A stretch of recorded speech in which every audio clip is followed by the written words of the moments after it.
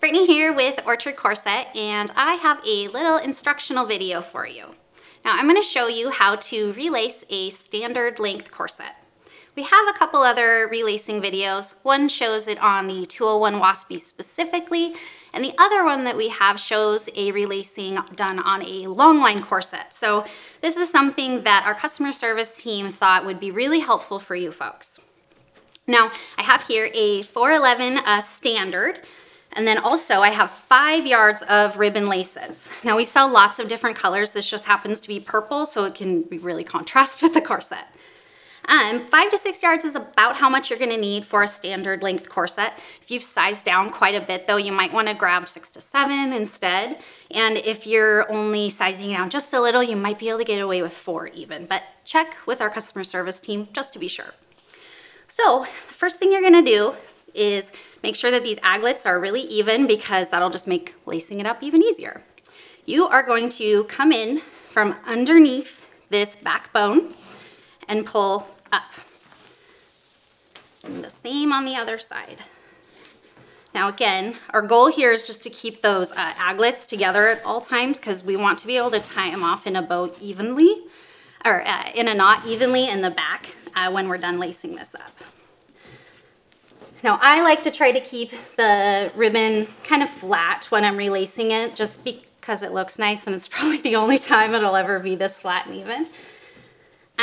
So the next thing we're gonna do, now that we have it underneath the laces, is to take the side that is on my right. I have the bottom of the corset towards me. So on my right, so it's still at the top of the corset, we're gonna come over the top and make an X.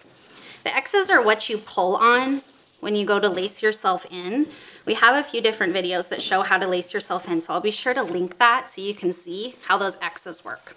So I went from the top, and then I came out the other side, and now I've got my laces over here so I can work with them next. So this is still from the top. Now I'm going in on the other side. So we'll show you from top, from facing down, but also I'm gonna show you here, so that way you guys can really understand what's happening.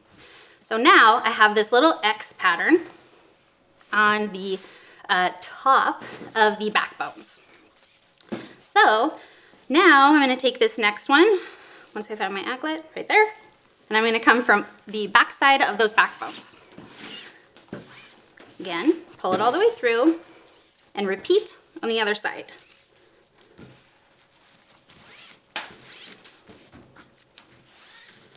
Okay, so still that X on the top, but now they're crossed underneath as well.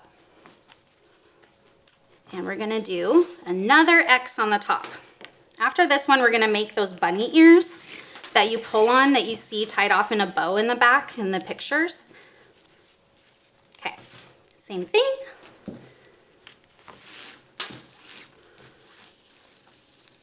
Okay, so now we have 2 X's on the top of the backbones, and I'm going to make that bunny ear that you need.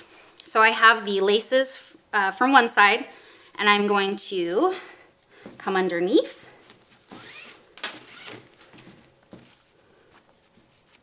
not make a knot like I just did.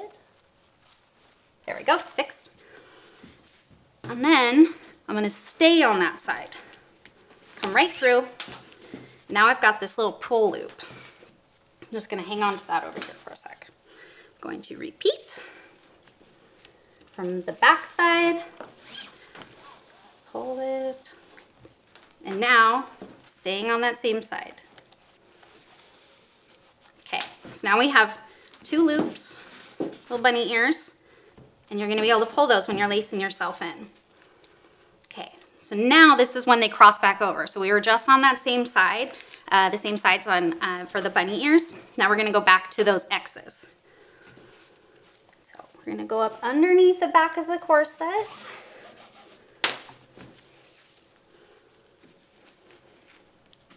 Repeat.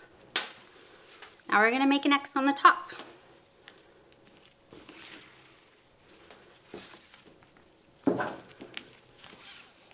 Okay, we have an X below our bunny ears now.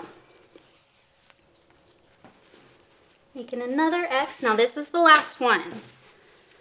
on this corset. So this one is a really easy one to show as an example because it's nice and it's just nice and symmetrical. There's 2 X's at the top, the bunny ears, and then 2 X's at the bottom. So it's just a really good example. Okay, so now we just made that last X where I crossed them at the over top of the backbones. Now you'll see, I'll show you.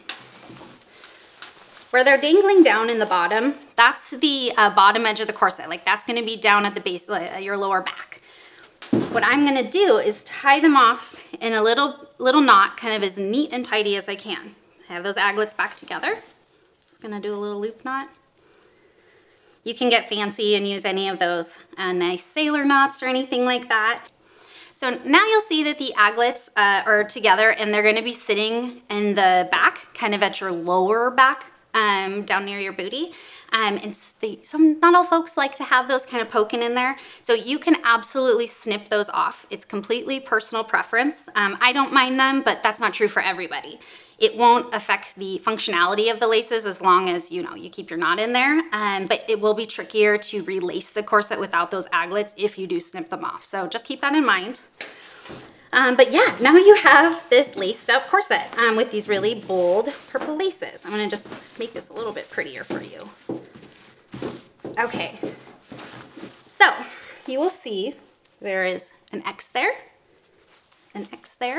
your punny ears, and then X, X. So be sure to watch our How to Lace Yourself Up video to understand how these pull loops work and those little X's. I go over that really clearly in that video. So, and that's how you relace a standard length corset. Now, if you don't think that that's for you, don't worry. We offer a relacing service. So just add that into your cart when you are checking out with your corset and your new laces, and one of our agents will get that laced up for you and sent on its way. So I hope you found that as helpful as our customer service team was hoping that that would help you guys out. And be sure to leave any questions or comments down in the comments below, and we'll be sure to answer those. Thank you so much. Bye-bye.